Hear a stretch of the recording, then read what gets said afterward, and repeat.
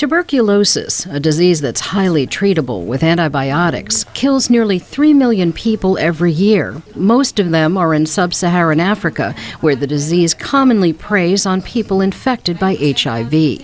A major problem in the war on TB is diagnosing it quickly.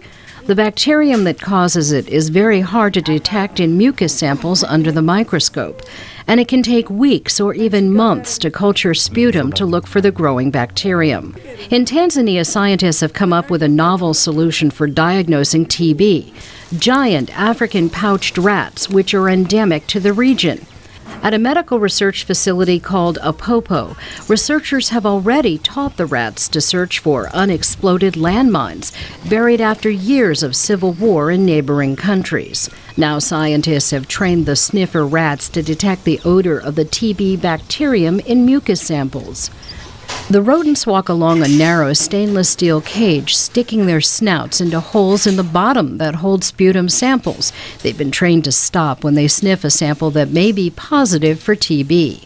When they find one, they're rewarded with a favorite food, banana, to see which is more accurate. The rats' noses, or a lab technician armed with a microscope. The rodents sniffed 10,000 sputum samples that had already been analyzed by a technician. The technicians found about 1,300 cases of TB.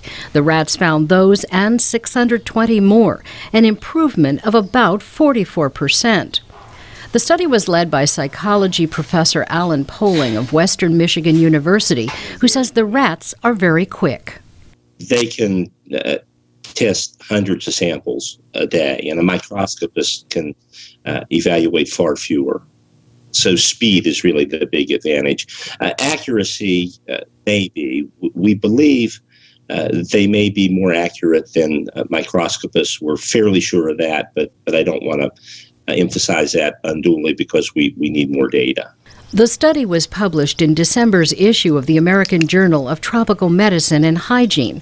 That organization's president, Peter Hotez of George Washington University in Washington, calls it fascinating, but says he doubts using rats to diagnose TB would be very practical. The fact that there's no easy mechanism for maintaining these rats in a large number of different laboratories, it's still somewhat time-consuming. Hotez says that the developing world really needs more accurate diagnostics, like a rapid TB test recently endorsed by the World Health Organization. What's nice about it is it's got a high sensitivity, a high specificity, and can give you the answer in an hour and a half. Meanwhile, work at Apopo continues. The nonprofit organization offers an Adopt a Rat program to help fund its work of sniffing out TB and landmines. Jessica Berman, VOA News, Washington.